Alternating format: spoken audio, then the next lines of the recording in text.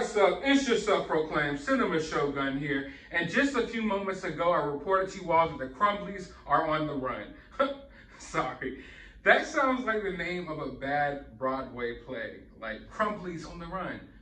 But yes, the Crumbleys are on the run. But I did say that I don't know if they're actually on the run. Maybe there's some confusion going on here. And now the lawyer has stepped up and claims they're not on the run, that they actually went and decided to stay away from their house because they were scared of, that their life may be threatened by people who are angry about what happened. And she's claiming that they're going to turn themselves in. Now, I guess we can take the lawyer's word for it. I'm not sure who this lawyer really is. I don't know. I never trust what lawyers say. So I'm trying not to jump to any conclusions here. But all I'm going to say is, if I was law enforcement, I would be kind of worried right now. Because as soon as she said, oh, they're going to turn themselves in, they're not on the run, I got to thinking back to one little key piece of evidence here. And that's when Ethan Crumbley, his teacher, caught him in class looking up ammunition that he was going to use in this incident. Well, when the school notified the parents of this incident, the mother texted Ethan and said, I'm not mad at you. You just got to try not to get caught. You got to be better at not getting caught. So all I'm going to say is I wouldn't be highly confident that these people are just going to turn themselves in. Maybe they will, maybe they won't, but I'm just saying, I don't know. They don't seem like the most reliable people. Also, these are some heavy charges. 4 counts, some pretty heavy charges here. So what's the likelihood that they would just run away?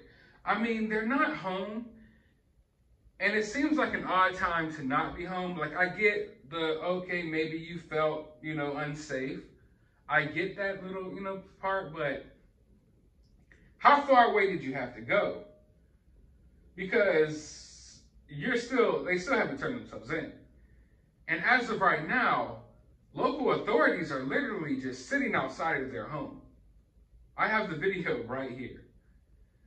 So one can only, I guess, wonder what actually may be going on here. Is this a case of, the lawyers telling the truth and they're on their way to turn themselves in? Or are they on their way to hightail it as far away as possible?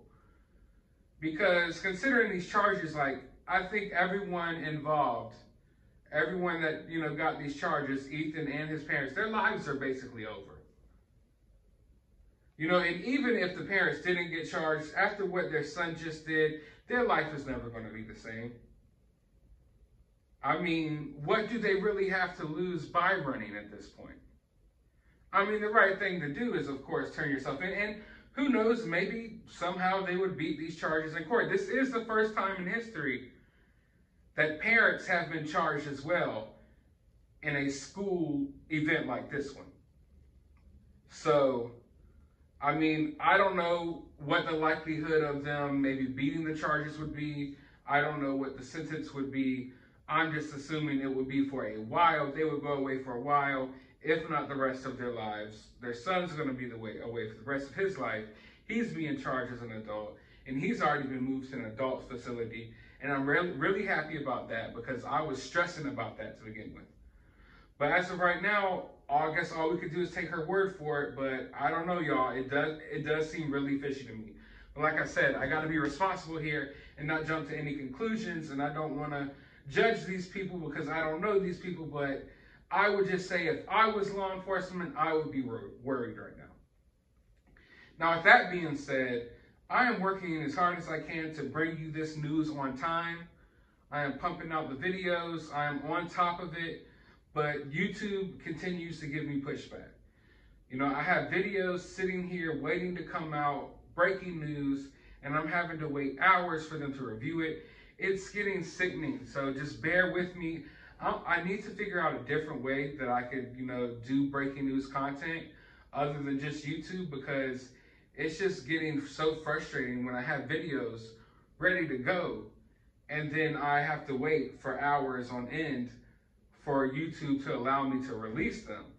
And, you know, and I know for a fact that other channels are, you know, releasing content about this stuff and they're not having the same problem. So I'm not sure what the deal is here.